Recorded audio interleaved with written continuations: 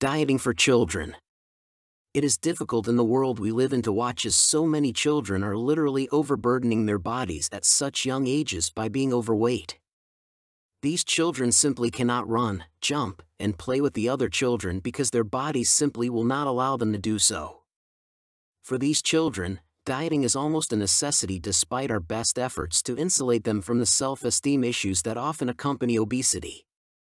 If you have a child that is well outside the normal weight range for his or her age, you are the one who must make the efforts and take the necessary steps to ensure they shed those pounds in order to live a life that is as close to normal as possible. The first thing you need to do, however, is consult with your child's doctor about the best possible course of action that will also safeguard the health of your child. Put quite frankly, however, if you do not take the efforts to assist your child in shedding those pounds, you are placing the health of your child at risk. We do not let our children play in the street, we don't let them run with knives. Why on earth would we allow them to commit suicide by Twinkie? If you have a child that is overweight, the following tips should help you and them with their dieting. First of all, do not make food a punishment or a reward. Food is part of the problem with your children and you do not need to use it against them. Instead, introduce them to healthy alternatives. Do not keep the junk in the house and do not let them purchase lunch at school. Pack their lunches for school so that you know what they are eating. If you don't give them junk food, they cannot have it when at home, and you can work to ensure that they can't get their hands on junk food when they leave the house. Incorporate healthy snacks into your family's eating plan rather than junk food. Fresh fruit, cut up vegetables, nuts, and frozen yogurt are good healthy snacks for your kids.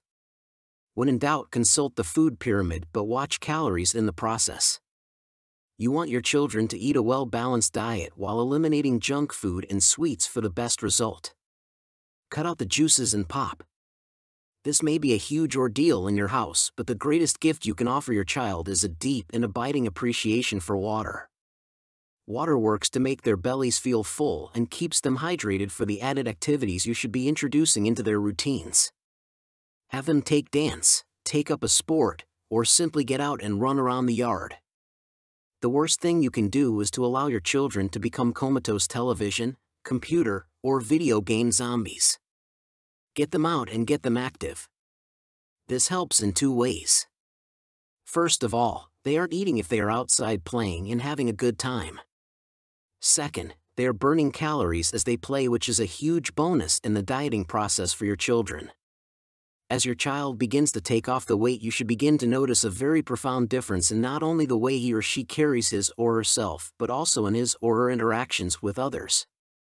Your child will experience restored and renewed self-confidence as the pounds come off and the teasing at school stops.